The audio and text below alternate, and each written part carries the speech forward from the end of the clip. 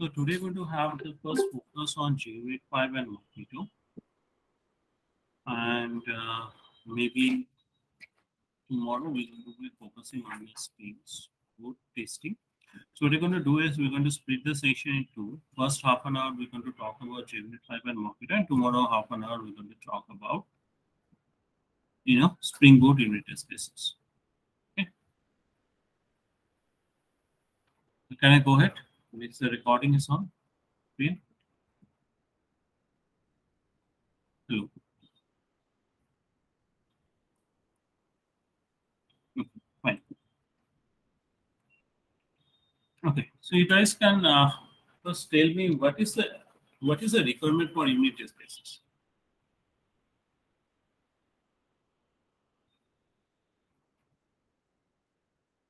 Why you should write unit test cases to start with?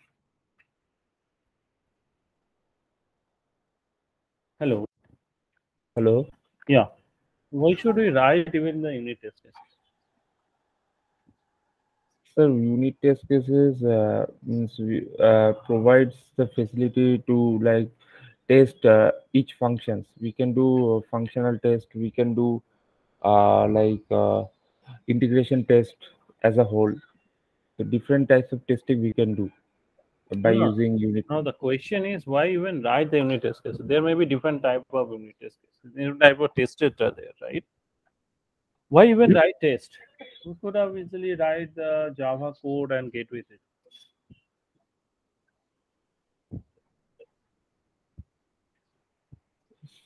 Okay.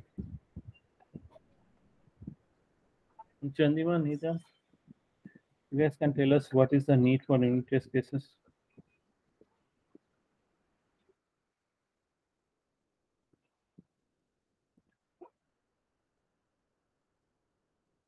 So, to check if the code is working how we want it to be. Okay. So we basically write unit test cases because we wanted to reduce the risk of discovering issues or bug in the later part of the code development, right? So if we don't write any kind of unit test cases, there may be some issues are hidden within our codes, right? And the cost of mitigation that particular thing when you are going into the production or in the higher environment is much more than if you write the unit test cases within your when you are doing the development. Okay, so that's the primary goal to write unit test cases to reduce the number of issues that you can have. Now there is like different testing frameworks are there. What you're going to be using is the JUnit 5. So in JUnit 5, we're just going to look into the following features. So first, I hope you guys know what is basically when you write a test cases, it's reside in a separate path in my code base, and also it has different kind of annotation driven. So each annotation has a specific meaning, and when we run the particular test, we assign different method to annotate. The purpose of running unit test case is not to do code coverage. That's also the purpose of running unit test case is not only to do code coverage, but to cover each and every path of the execution. Okay, and when you do that, you ensure that when that particular your standalone module, your class, your methods, or your component are being covered, they are being covered all the executable path. So you don't discover that particular executable path. If you miss out, you are not going to be able to discover that, and that issue may be come up later, which is going to have a much higher cost in terms of fixing that, and obviously the impact on the customer experience. So it is always advisable to writing unit test case, but don't write unit test case only for just to coverage, increase the coverage or fill up another metrics. Okay, that is not the purpose of writing unit test case. When you're writing unit test case, always write for the scenarios that you're going to be covered. It may require that I have covered all the branching path, that is if, else, switch, loops, etc. but I have not covered the particular scenarios that may be occur. So that I also need to cover. So let's see example of JUnit test cases. I hope you guys have gone through the JUnit session, so you have able to recognize all of these annotations. So I'm not going to start a basic lifecycle annotations. I want you guys to explain me the code. What are the different annotation does?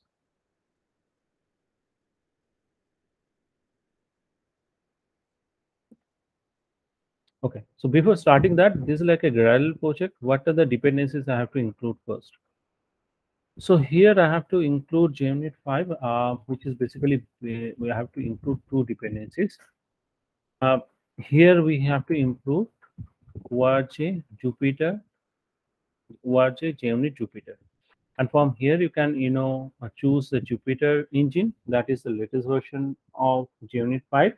And the same code base you can also have the older JUnit 4 code also can be, you can run simultaneously.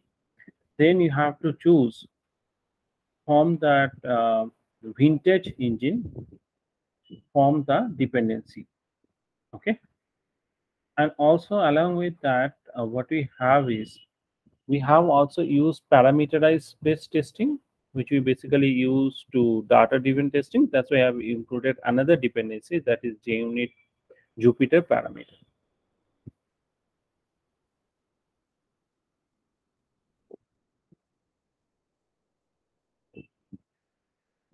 Okay. So these are the two dependencies you have to include, and post that you have include this particular two dependencies. The other options are from the JUnit, what is JUnit, is that we can also choose the platform to also use the JUnit 5 dependency. So that's more or less the dependency we have to include, Jupyter. Or we can use also all inclusive dependency instead of having this dependency separately included. We can not need to use every dependency simultaneously. We can simply use JUnit Jupyter, and within the Jupyter we can use the JUnit Jupyter directly, which is like an aggregator. So here is the current version of 5.8.2, but I have chosen to use the 5.8.1. Okay, so if you just use the JUnit Jupyter, it also includes the Jupyter param as well as Jupyter API, and also it also bring in the runtime dependency of Jupyter test. So obviously, when we adding this, I have to mention the scope of this dependency. This dependency scope is basically test. So when you're going to build a package, this dependencies will not go inside the package. It's only going to be using during the test. Okay. Any questions so far on the dependency? No, sir. No, Okay. sir. So we have seen this, right? Now I wanted to tell me, guys, this is like a simple application. I have a simple app which has few sample method with which we are going to be testing all of these methods are. Okay, they're very simple method, one or two liner. So here I'm going to be using different kind of annotations. Okay, and all of these annotations are coming from Jupyter API. Okay, so one annotation is before all, then another annotation that is coming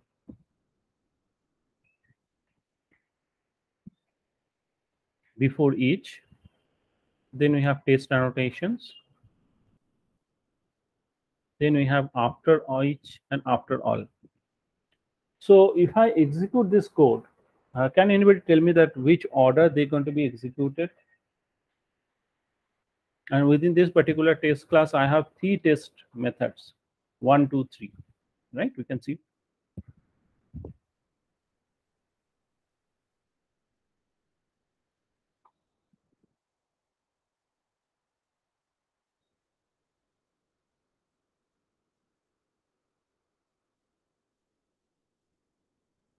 You have gone through the JUnit training, right? Right. Yeah. So can you just tell me what is the order of execution out here? We have several annotation. We can see before all, before each, then there are t-test, then obviously after each, and after all. Sir, from top to bottom. No, no, not top to bottom. So We have to before go. all, Mhm. so first before all, then before each, then test, then after each, after all, like the Okay, order. okay. So that is the order. So I have three test cases. So how many times they're going to be executed?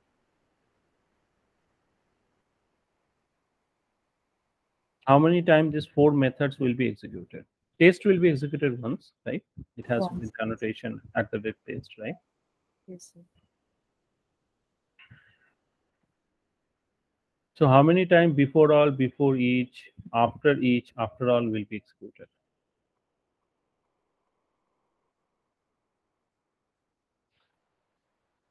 Okay. Uh, let's execute this method. So from the ID, what you can do, right? We can execute the class, right? And from the Maven or Cadel, what we know is that we have to type Maven, and then we have to type this. We have to execute the particular task, right? Test, correct? So either way, we can execute that. Either we can write that mvn then test, or we can write this way. Okay. Okay. So if I execute this, so so my test got passed, right? Okay. Okay. So what happened out here is that on this annotation, so before all, right? You can see also this. This is like a static method, right? So that means it's going to be executed only once. Okay. It's going to be executed only once for how many test cases you have in your class. So before everything, it will be executed only once. When the class is getting initialized, so you can initialize some static resources out here, or the resources that you need to initialize only once. And before each, what we are doing is it will be executed for each of the methods. So it will be executed before each method got executed. So it is before all, then before each, then the test case method, and obviously before after each, and then after all. Before each means before each execution of the method, it will be. So what you can do, we can change or initialize the set state of the test case out here in this method. Okay. So here you can update the test state. What you're doing, we are just initializing the particular app here. So between each kind of method call, the state of the objects that you're going to create will be reinitialized. Now, obviously, what next we have is have the simple method like a sum. So this app method is doing what? This app method is taking number. Okay, I'm just using number stream, then map to int, and then I'm calculating the sum of it. Okay, just using our stream API, right? And here I'm using the list of, and I'm passing those values. Now, obviously, 1, 2, 3, the value expected is 6. So what we do, we basically do assertion, right? We call a method, we get a value, then we do an assertion. And assertion is basically what you are asserting. It is the assertion class having like a several utility method. I can assert equals, I can assert not equals, I can assert true, false, whether it is a number, double boolean value, etc. And I can assert whether there is any uh, value is not equal and etc. So if I can see after assert, so all the methods are starting after assert. So what are the methods are there? It is been overwritten using different values, primitive type of classes, etc. Also, it can have like a throw. What are the exception may be thrown out of here, right? So always when you asserting, you put what is the expected outcome of the method first argument, then the actual method calling result, and then you can give an optional string to represent what happened with that particular assertion. Now Also, we can do a assert instance of whether the particular object that been written is the instance of a certain class. We can also check for assertion whether the object is null or not null. That we can also check. Okay. We can also check for true, and we can also group multiple assertion together with assert all, that we want to see an example of. Array equal, whether the two arrays are equals or not. That is another option. And other option is false, does not throw any exception. Then iterable equals, whether the lines are matching between the two string or stream of string. And then not equal, whether the two objects are not equal, that you can do. So all these different kind of assertions are there. So basically, when in my particular test cases all the assertions are correct, then what happen is I can say my tests are correct. Why I use assertion? I basically use the assertion because I need to, in the unit test cases, is that basically for me the method is just returning a value, right? And with that particular value, what I like to do is I like to check what is my expected outcome, is expected value that I'm expecting is matching with our actual outcome, right? That's why we use the assertion. So one simple form of assertion is assertion equals, I'm just comparing expected value, that is the first argument, with the resultant value, that is 6, and then the sum should be 6. That's the message I'm printing out. That's the first example. Next one is, also we can see that we, when you're running this particular code, right, we are also giving them a no, a visual things. So instead of, what happened is going to say taste taste sum or taste number, but that doesn't make sense, right? So we can say sum of numbers, we can asserting multiple values, etc. So giving them a more easily understandable name for the other developer can understand what you are doing. So that's the purpose of the display name annotation. Next, what you can do is, if I don't want a particular test method to be runnable, so what I can do, I can, this method is doesn't have any assertion or nothing. So this method is not yet implemented. So I can do, I can, disable this. And disable also works with conditional disable. Okay.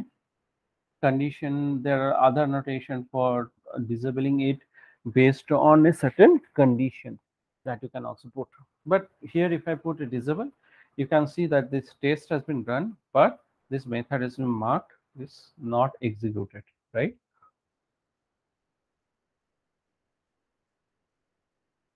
Okay. And whatever the message I pass, that particular message, the display name is coming out here. Now I can do, when I, obviously asserting objects, right? Asserting values, I may get a total object out of the method, right? So what I'm going to do, instead of asserting, I can do like assert equals, this value is equal to this object dot get property, then multiple properties I can do, or I can combine them together into assert all. So what happen is, how can I write this? So basically, if any of the method asserts all, what I'm doing is I'm here having like a simple number array, and I'm just taking the expected value with say number 0 and then the actual value that you're putting there, and I'm grouping them together into all, like assert all, and thereby they are coming as a together. So when happen, if you have a multiple assertion, if any of the assertion get fails, then what happen is that your rest of the assertions are not actually executed. Now let's see this particular example to better understand this.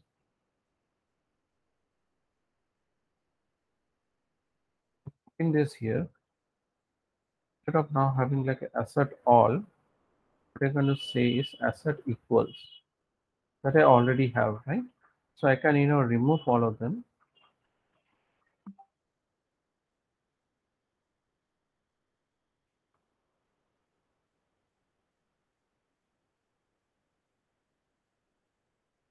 and I'm commenting this part out.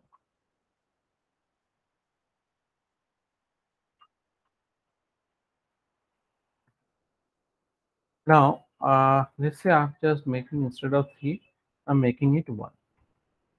Okay. So I can also run this single method also. So let me run that. So it will hopefully now going to get failed. Okay. The other thing is that I can remove the commas with semicolon. Okay. So here my assertion is right. So what I'm going to do is out of this, the first assertion is true, right? Now it has failed, correct? Okay. So what is expected value is 3. Now the expected value is showing 1. But it is, exiting out of that. It is not evaluating this one.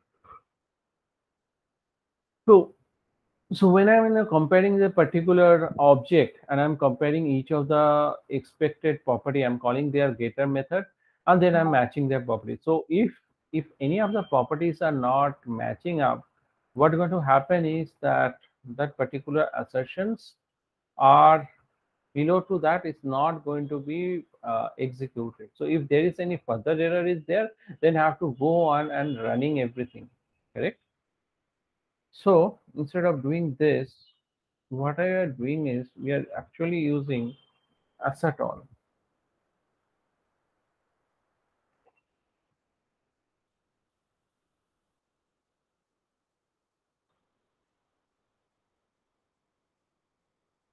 So now, same way, let me try to fail the second assertion. Okay. Now again execute this. Okay. So here my failure was there. That's okay. But if I now see is actually also what I can do, I can make this as fun, right? So right now what's going to happen, only first assertion going to be shown, right? Next of the errors are not going to be shown, correct? But it is not like that. So when this particular error happen out here, it is going to show and it will fall through and execute the other thing. So that's why I'm able to now see the two values I have make it wrong. So now as a developer, it would be much more faster for me to use assertion all, and thereby I'm able to figure out all the issues that are there. Now I can able to fix this. I can make it 3 and I can make it 4 because the actual and expected values need to be matched. Now if I execute this, everything got passed. So I hope we got the difference between the assert all and normal asserts, multiple asserts if you wanted to put there. To sum it up, the assert all, when you putting that, if any of the assertion get fails, it also able to execute the other assertions in the list. Thereby I can able to figure out what are the issues are there. Okay, instead of writing the same test case again, fixing the one line, then moving it and then execute that. Okay. So if we are having like a multiple array being written or a object being written, it's better to use the assert all to do the assertion in a single go. And if any errors are there, I can easily discover in the first run itself. Any question so far? Hello. Yeah. Yes, sir. Can we use assert in if statement? Assert in if statements means what? Like we use in assert if else is statement. So. No, if else is there into your code base, right? Right. Normally in test cases, we don't put if and else. Assert Okay. is not actually if and else. Assert is only checking whether the certain condition is holding true or false, right? Okay. If it is Okay. true, then it going to be able to figure out that you are expecting is basically a comparison between the expecting your values or not, right? Right. If Right. the assertion is failed, then it throws an exception that this assertion exception has failed, and that is stop your particular execution of your test, right? And Mm-hmm. means for that particular test within the particular test. But if there are like multiple tests, they all get executed, and you can figure out which tests are failing, which scenarios are failing, that you can look into. Okay, okay, sir. Okay, so it's Mm. not a direct replacement of if and else. Okay, Okay, okay. so we have Understood. understood life cycle method, right? We have Mm. understood assert, individual assert functions are there, as well as we can group together assert all. Okay, now let's look into assumptions. Okay, assumptions are actually things which are being checked whether a certain our assumption is true or false. A certain condition is true or false. If the condition is true, then the following assertion get executed. If it is false, then it will not get executed. So if I execute this particular code, what happening is every test cases is passing. Okay. So assumption, what is the first assumption is doing? Is checking whether the value of 5 is greater than 1. Correct? If it is 1, then you are doing these assertions, right? Okay, so this is like assume true. So if assume true, then you execute the following things, right? And if you say assume false, then it will also not going to execute. And if this condition is fulfilled, but it is again, sorry, it get executed. But so this is like a kind of a like a check or guard beforehand if you wanted to do kind of execution of that.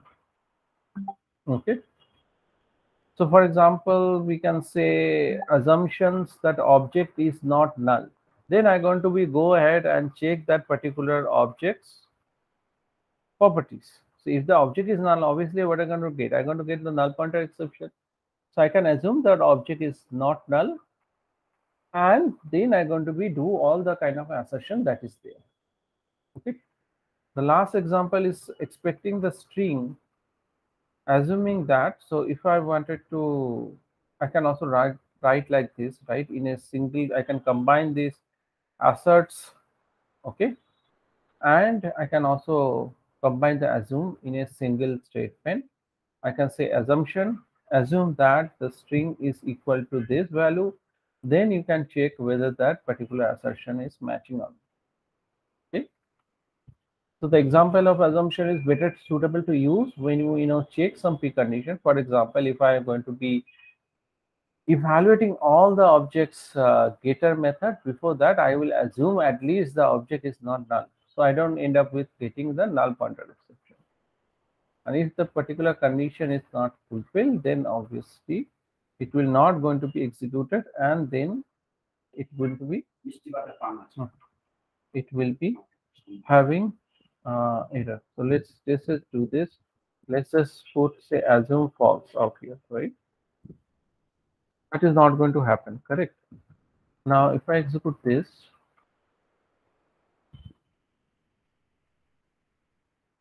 so if the assume is false, what you're going to do, you're going to basically going to disable the test. We can see the disable test icon coming up. So the assertion is not going to be executed. It assumption is failed. So you can see the test aborted, and we get this message displayed, and that particular test is marked as disable.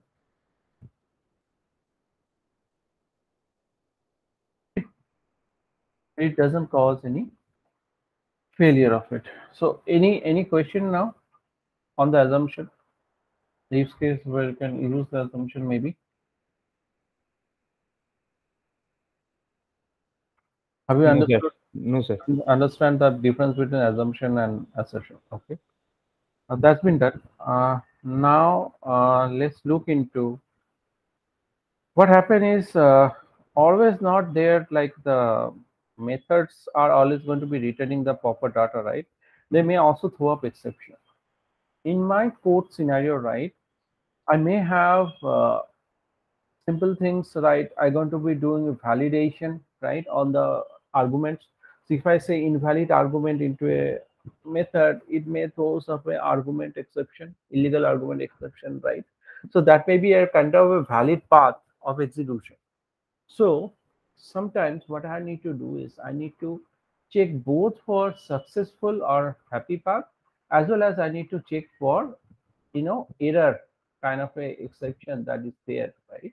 So that I also need to check. So how can I do that? So here in that I have one method I have defined. One is called a mask, right? Or maybe I call a method called trim, right? So in the trim is doing what? It basically taking a string. What is going to first check? It's going to first check in the if is that object is null. So if the object is null, it's going to throw illegal argument exception, because I can only call a trim on a not nullable object, right? Okay. So it need not to be. It can be empty. It can be anything else. It can have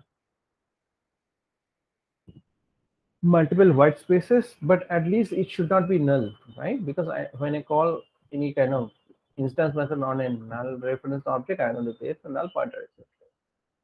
So how to validate that? So there are two paths of my execution. One is that if it is going to be null, then I'm going to throw up the illegal argument exception. And if it is say not null, then I'm going to grade that particular trim value. I'm going to have those white spaces before and after the particular text, right, or word or paragraph, what maybe, it will trim it out, right? So in that case, what's going to happen is, how can I, validate this path, right? How can I handle or match exception? So for that, what we have is in the assertions, right? I can, check this in two ways. Okay, what are those? Now in assertion, I've imported that in a static format. So that's why you don't see the assertions dot method. Okay. Okay, so what I can do, assert throws. That means I'm expecting a particular exception to be thrown out here. Okay. And when the exception is thrown out here, then obviously when I'm passing null, it is expected that it is going to throw an error or exception. So what is the class of exception that I wanted to assert? So I can put assert throws, and then I can put the class exception class name, right? So it's illegal argument exception. Okay, and I just put a lambda out up beside that, and so that when that particular method is called, it is just saying illegal argument exception that validate my first part of things, right? So that's how can I handle exception. So I have another method, which method is not currently supported. Okay, so in that case it is not implemented, right? I'm throwing an exception, unsupported operation, so this operation is not being supported. So here I am passing a particular text. So this operation may not be supported the library version 1.0. So in that case, what I'm going to do, I obviously going to do the assert throw, right? What is the assert throw? Also returns me, right? Is there, it returns me the exception object, right? So from the exception object, I already figured out its type, right? I already figured out its type, that this is like an unsupported operation exception has been thrown. But if I wanted to assert anything else on the throwable object, or when you are doing the assert here, it basically returns a throwable. So from that, I can also do check whether the messages is matching or not, right? So I can have like a exception get message and not supported in the version 1.0. The example of which, say for example, I'm calling a method, right? And I'm going to be passing a particular ID of a user. So I'm going to be looking up from the database, right? So if I'm not getting that particular record from the database, I'm getting empty or null or something requiring the DB, right? From my DAO object, what I can do in my service case, I can, evaluate the path that, okay, this object is not present, and I require this object to do further operation, right? For example, I made a payment to somebody else, right? Now I wanted to refund the payment, right? So when I'm going to be refund the payment, obviously what I need to have is the one account has been credited, one account is debited. So if I need to do a reverse transaction, I should have both credit and debit account details for me. Now, if I try to look up this from another APIs, I find that particular credit account is or debit account is not available. So in that case, what I can do, I can throw up the exception with a giving more meaningful message that I have not able to look up this account of the particular merchant of this the account number, right? So when I'm passing the particular object for refund, I passing the account number. So when I'm getting the exception, I can match that particular exception is of that particular text. Okay. So that's how we can handle the exception. Any question on exceptions handling or asserting exception? No, sir. Okay. Okay. Now we're going to go into uh, timeout test. Okay. So now say this is like a long running task, right? Here I put time unit second, Time sleep out 10. text. Yeah, timeout test. So what is basically it does, if I say I'm making a call to a method and that particular function is calling an external service, right? API or SOAP service or anything, or maybe sending a message to a particular, message queue or Kafka. So in that case, it will be blocked. It will be blocking my current thread for a certain period of time unless that it get a response from the from the external APIs or a message queue or whatever. Or maybe that we are making a database call. Correct. So instead of waiting for indefinitely, what we're going to do, we're going to be throw a timeout error if that particular method is not resolved within a certain period of time. Okay. So here in this particular method, what we are doing, we are making this method be sleeping for next 10 seconds. Okay, using time unit second and then sleep 10. Now in the timeout test, what I'm going to do is I'm going to say that I'm not going to wait for that pen much long. So what I'm going to do, I'm going to just wait for the timeout, and I can give the unit also. What is the timeout? It is going to be 100 milliseconds. So if the result is not coming 100 milliseconds, it's going to be failed. And when it's going to be failed, it's going to throw up an error.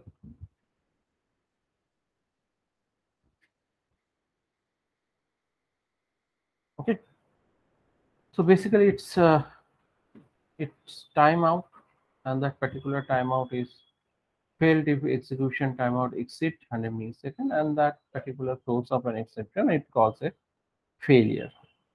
So that's one way of you know handling the long running methods of throwing the timeout.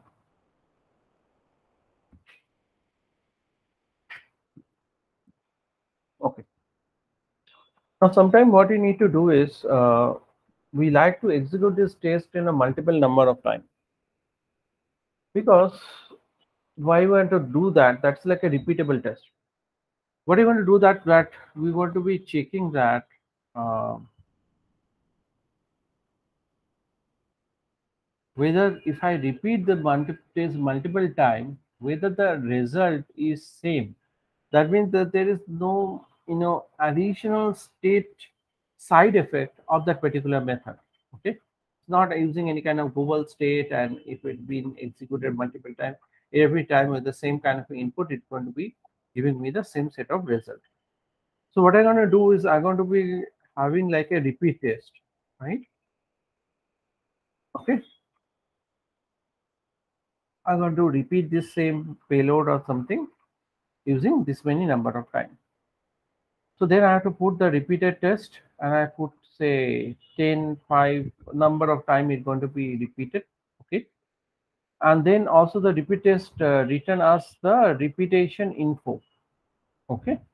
Repetition info give us few details like what is the current repetition count? It is 1, 2 or second repetition. How many times it currently it's repeating? What is the total number of repetition? Depending on the annotation or value we put in the annotation, right? And then here we are getting that test method, right? So before each we have two methods, right? One is executing 5 times, one is executing with the 10 times. Okay, another is so when you're executing this, what's going to happen is before each we can also access the repetition info, and we can print out for each execution what is the number of time it been executed. Out of this many time, how many total number of time it's going to be executed, right?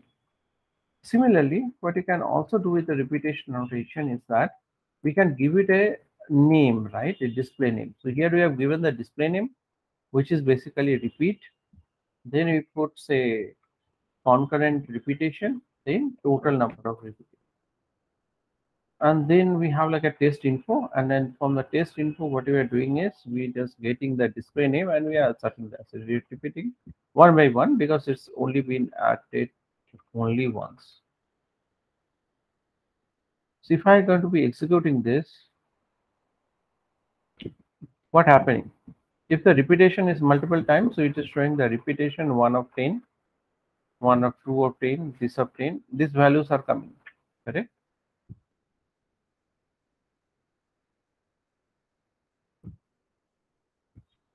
Okay. So this means the first thing is repeated 10 times, and every repetition is successful.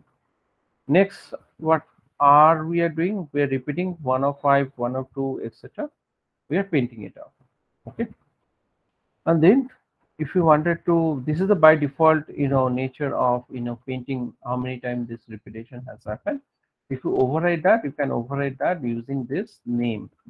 So name are now being changes to repeat one by one. Okay.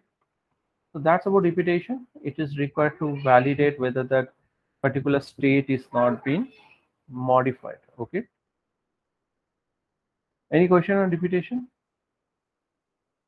So every time I execute, how many time I repeat, is going to get the same result. Okay. Now data-driven execution. So what is data-driven execution? So currently, if I see this, if I see my methods, just give me one second.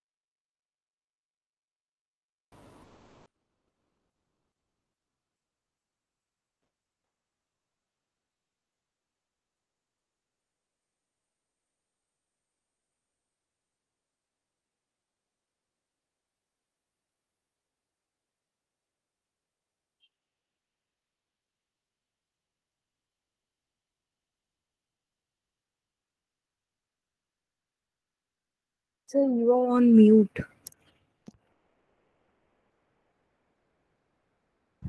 Okay, sorry about that. Okay, let me repeat. So we have understood repetition test, right?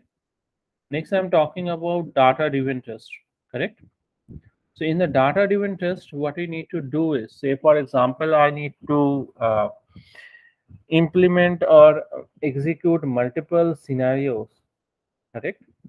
So when I'm executing multiple scenarios, I'm going to send each scenario, I'm going to send a different set of data.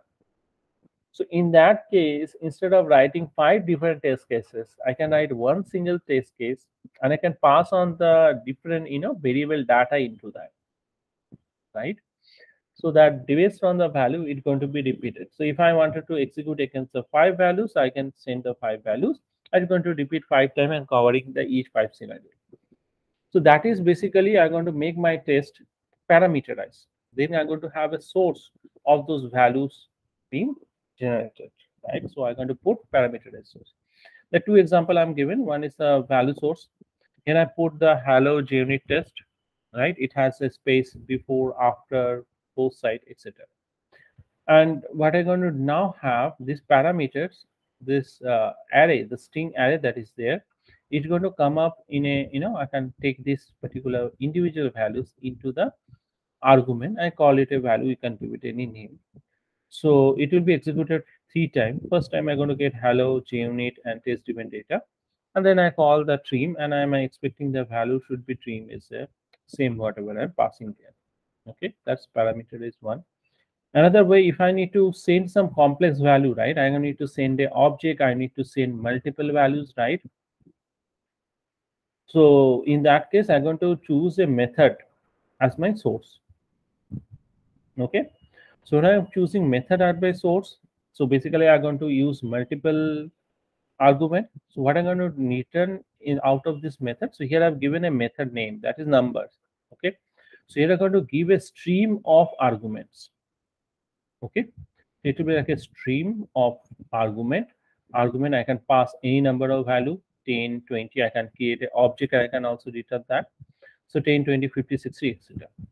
So now there are 2 arguments out here. So I can capture them into my method parameter of my unit test cases, that is argument number 1 and number 2. And I can, compare their plus these 2 values, and the calling the sum of them in a list, they will be same. So that if I wanted to now execute this, now this becomes a parameterized value. And then I'm going to see the numbers, array argument. So here is my repetition count that we have just seen, right? 1, 2, 3. Now what is the argument? Argument value will be printed out here. Here we have used the 2 separate arguments. So 1, 2, 3, 3 execution, repetition counts is coming out, current repetition count, and all the values that are there, all the arguments that are there. So that is basically your parameterized test. Okay. Now also another way of doing another test is the dynamic test. Dynamic test. So what is this doing? Here I have the simple app method. In the app method, I have like a simple method which take a string and it just make it uppercase, right? So again, just like similar to my test-driven test, right?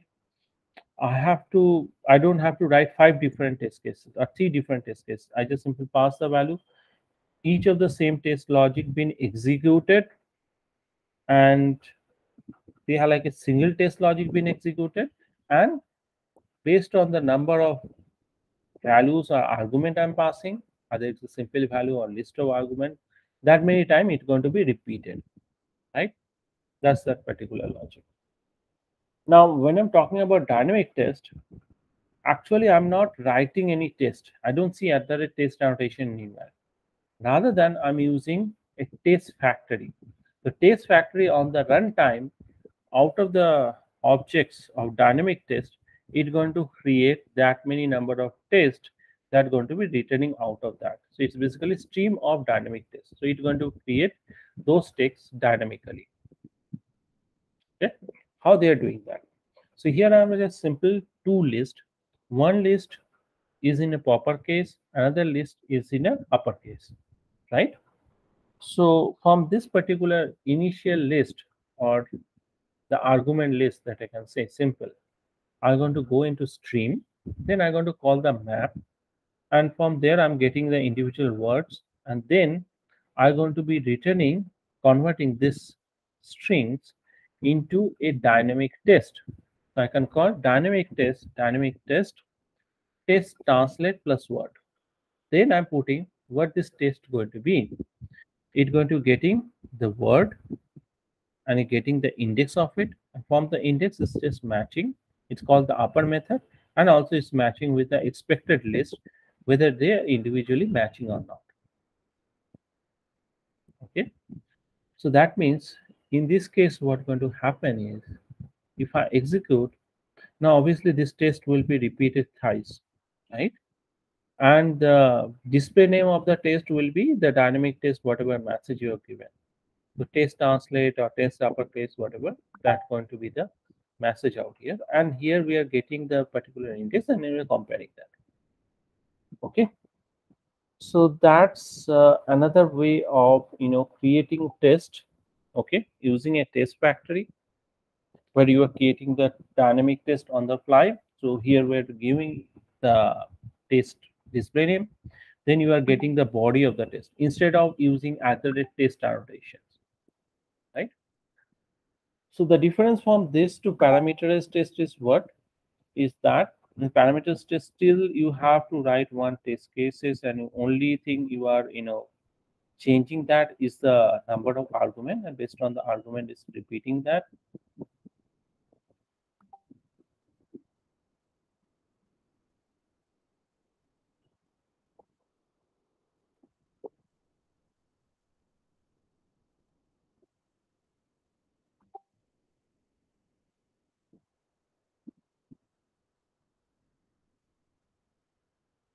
Okay. Then here the total test has been created dynamically using a test factory class, which is just written in dynamic test. It contains the display message as well as the body of the test that to be executed. So that's about it. Do you guys have any question for now? Sir, that this dynamic test function, what it is doing, like. Okay. So dynamic test function, what is doing is, first of all, we don't see it's on the fly on the execution time, right? It's creating the test, okay, based on the based on this test factory. So basically, what the factory is basically is a pattern which creates a certain object, right?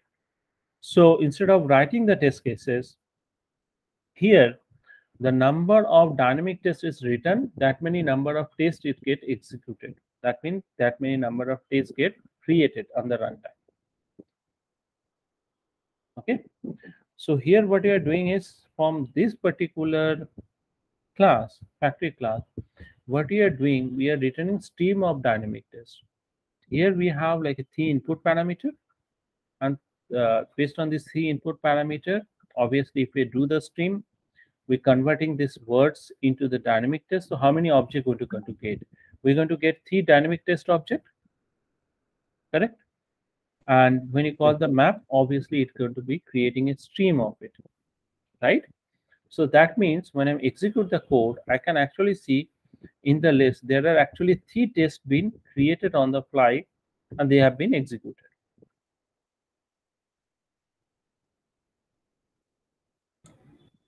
Okay.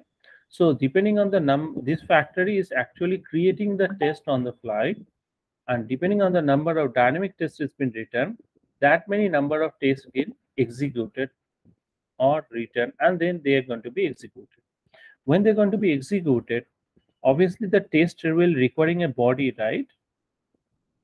It's going to have the assertion and everything, correct? So in that case, what happening here is, we are doing the assertion, we have provided the body.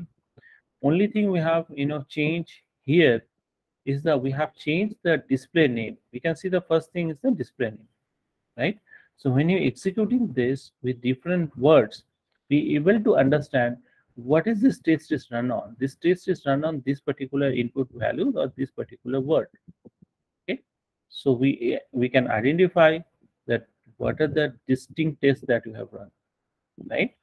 And then within that, each of those tests having that particular body, right? It has this assert equal statement, It has the input statement, that is the word, right, that is using, and that been executed.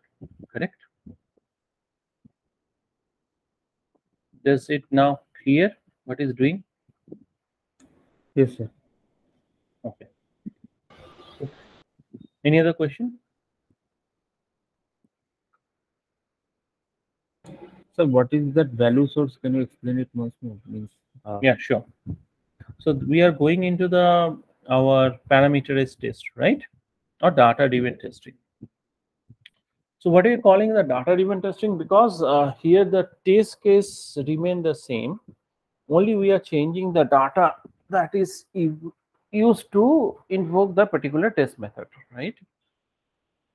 Now, if I need to pass a parameterized value, I need to send some list of values. Now, my values can be simple Java wrapper classes or simple primitive types, right, in Java, or it can be a complex type, right? Here in the example, what you can see, right, I have passed the same value source annotation. So first of all, I say that okay, this is like a parameterized test.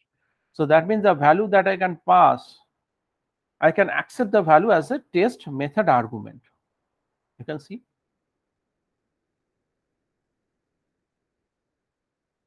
right?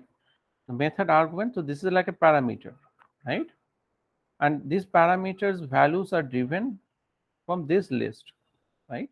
Now, like, when, sir, the Hmm, spring's value, like the hello, gets like inside the value of the spring hmm, test string function. right. Yes. So Okay. Like, basically, what is your source data? This is your source data, right? And this is like a primitive type. So within the value source, you have a different kind of data you want to send, the primitive data. So you can send shorts array, you can send int array, you can send longs array, float array, double array, char, boolean, string, classes also, okay, that you can send across. Okay, and then how many times this particular test will be repeated, that many values you're going to have in your array. Okay, and how you're going to get the individual values or in your test case, by declaring a variable. Okay, so whatever type that you have chosen, if you've chosen string, you can put string here, int here, then ints if you put there, you can put int. So that will become your parameter, and that particular value you can pass here, right, and you can evaluate that. Okay, that works for your simple data types, right? If I need to send a object, then in that case I cannot use the value source, then I have to use the method source. And method source says what? Okay, fine, if I want to send multiple methods, please wrap them in a stream of arguments. Arguments is what? Argument is nothing but a object var list, right? So you can pass as many objects as you want in a argument. So you can pass 2 values, 3 value, 5 value, 4 values if you want to. Okay, and that particular stream of argument, you just create the individual argument, the static method argument. You create the arguments, you make a stream, you return that. Here I'm passing 2 values. So how can I capture these 2 values? So I can put their data type 1 and 2, number 1, number 2. So number 1 being 10, number 2 being 20. And then I'm going to call the particular method and validate that they are particularly working or not.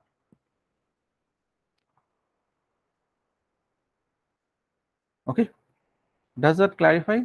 yes, sir. Okay. Now also what I can do, we can see that from the idea itself, right? I can execute the test like this. Okay, I can also debug the test if there is a test case is failure. I can easily put a breakpoint. I hope we know how to put a breakpoint, right? Okay, and I can put a breakpoint, and Yes, sir. also what I can do is I can do a coverage of it. So when I run the coverage, okay, now if I go to the coverage, right, in the app method, you can go inside the app method, and in the app method now I can see which of the lines are actually get covered, which of the lines are actually not get covered. Okay, so green lines are basically which are getting covered, right? And if I execute all of the code together,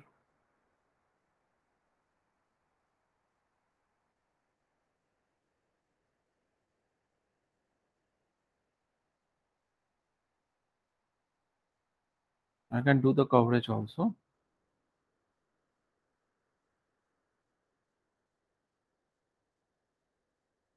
And to get to see like what line get covered or not covered. Okay, had been executed.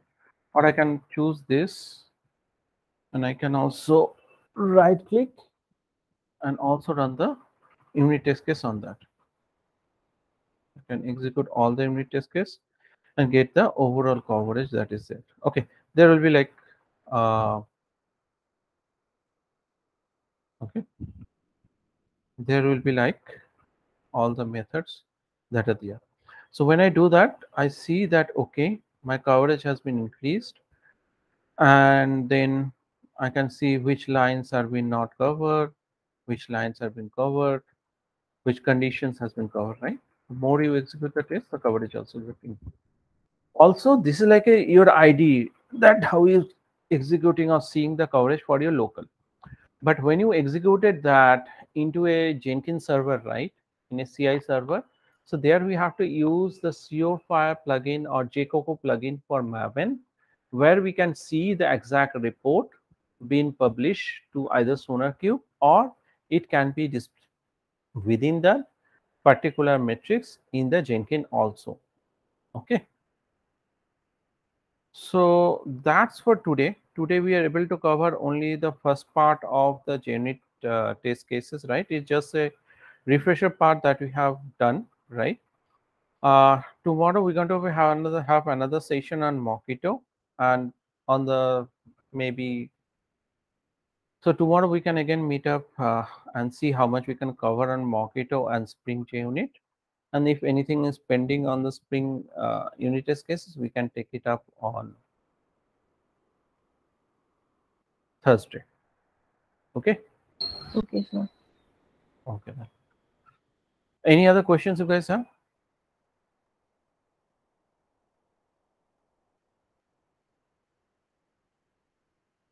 If not, let me So, end the Sonit, session. should I stop the recording? Yeah, please.